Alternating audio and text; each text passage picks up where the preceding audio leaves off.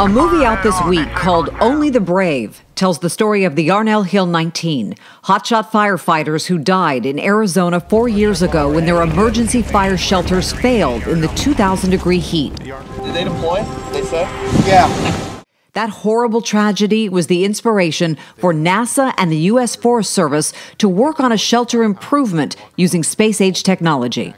If you think of the space shuttle on re-entry and the heat that it has to withstand in our atmosphere, that's the same kind of technology they're using to try to improve these shelters.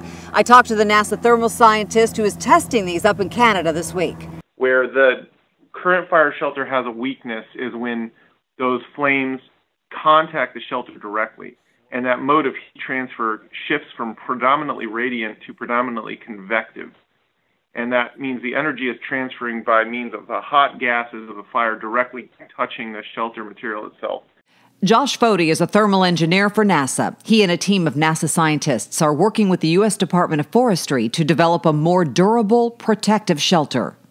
So what we were hoping to do, and I think we've been pretty successful at this point, is use some of the concepts and some of the tricks that we've learned in the past 12 or 13 years of developing flexible heat shield materials for inflatable decelerators. The technology involves intumescent graphite, or flakes of graphite that expand in heat. So you can pack this tiny little shelter around all day long, and it doesn't take so much volume up. But then when you really need it to turn into a big puffy blanket, it does so right at the perfect moment, and that's when it's exposed to heating. Foti and his team are in Canada this week testing the shelters at a U.S. Forest Agency partner facility. And while scientists aren't usually the excitable type, Foti is very optimistic. We have 5 failure criterion, and we never reached any of those 5 failure criterion in that full 2 minutes that the test rig could be turned on to.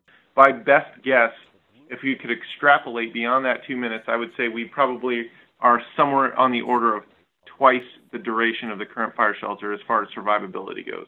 While the new shelters won't be available for this year's already devastating fire season, NASA and the Forest Service expects to begin distribution of the new shelters sometime next year.